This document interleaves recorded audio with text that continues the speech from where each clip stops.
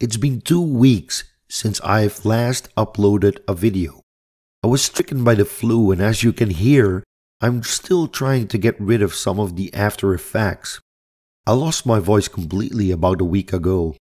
Also, I got a warning from YouTube that I would be kicked out of the partner program if my channel wouldn't be able to get 1,000 subscribers.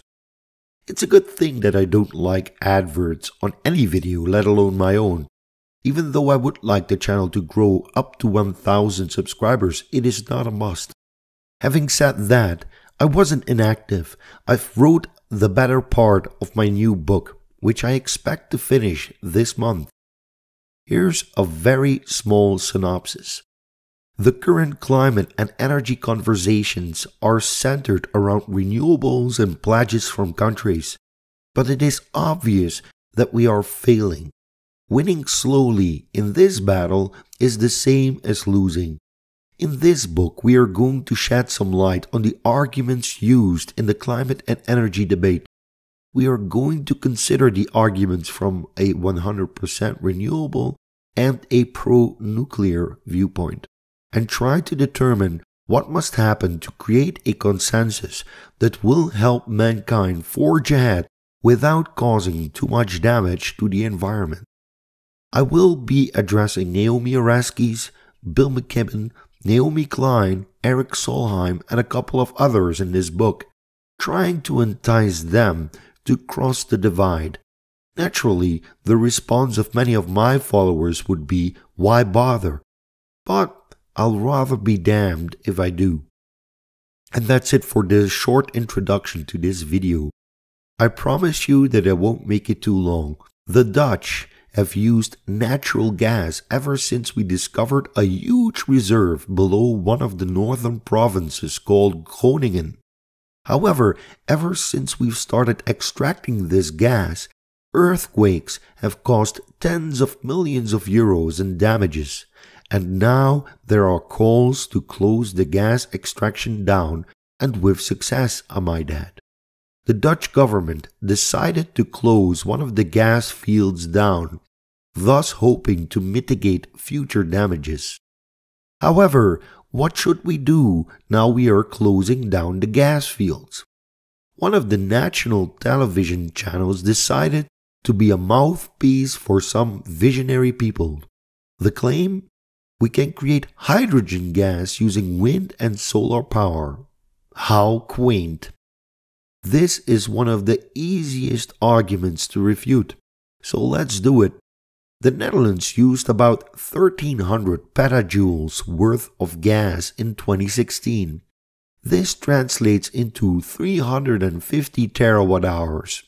Suppose we can electrolyze water at 75% efficiency, we would need 466 terawatt-hours of electrical input. So that seems reasonable. But how much wind and solar capacity would we have to build to get there? I assume an average capacity factor of 20% in a 50-50 mix. So that's 106 gigawatts of solar and wind capacity. Still not that much, right? Wrong. The Netherlands currently has about 32 gigawatts of electricity capacity, of which only 4 gigawatts is wind, and solar is almost non-existent when considered in a grid context. Also note that the lion's share of our electricity generation comes from natural gas. It is one thing to say we have to wean ourselves off natural gas, and I wholeheartedly agree, but these people think that having an excellent gas distribution network is tantamount to having to look for an alternative, which is, again, fine. Hydrogen is a pretty nice gas to use. It leaves us with little harmful waste products. However, creating it is not efficient. In all likelihood, it would be far more reasonable to first try to wean the Dutch off the use of any gas to heat their homes, water, and cook their meals. Start by electrifying that, instead of perpetuating the thermodynamic inefficiency of burning stuff. Suffice to say, we'll be consuming gas for quite some time to come. If we are going to synthesize it, we'd better hurry up with those high-temperature reactors. They will significantly improve the economics of synthesized gas. And that's it for this video. I tried to keep it short and sweet. As you can hear, my voice is really struggling. I hope you liked it, and if so, don't forget to press the thumbs up button. Also, if you haven't subscribed, please do so. And check out my Patreon page if you want to support this channel. I almost forgot, I also have some travel plans for the coming months. So on March 26th and 27th, I might be able to visit or to participate in the coming symposium on realizing the value of nuclear energy at MIT, no less. And I'm also trying to get access to the World Nuclear Exhibition, which is in Paris in June. So it's fingers crossed for this moment, because I'm not sure whether it is going to be possible. In any case, have a nice day and see you next time. Bye-bye. We must unite as one, join voices loud and strong, for the earth and future generations. Now's our last chance to take a stand. Come on, we can. Come on, we can. There's a whole host of other advantages of nuclear power I had no idea about. High temperature heat processes, for example, manufacturing carbon neutral synthetic fuels. It started to be clear to me how we can decarbonize not only our electricity sector, but the other 2/3 of the energy pie.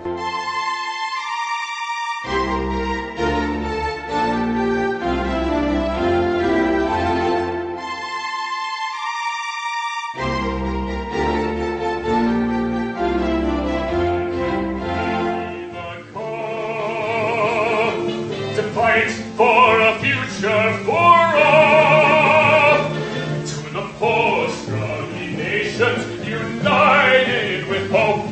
In time your nation shall thrive. The atomic reaction brings light to our world, and soon everybody has their own superpower to help save the world here. Maybe for you guys it's designing the perfect reactor, and for other people it's singing opera about nuclear energy at the climate talks. But everybody has a role to play in this, and the more people that we bring into this conversation, the more opportunities that they'll have to excel and help the cause. For vision we heed the call.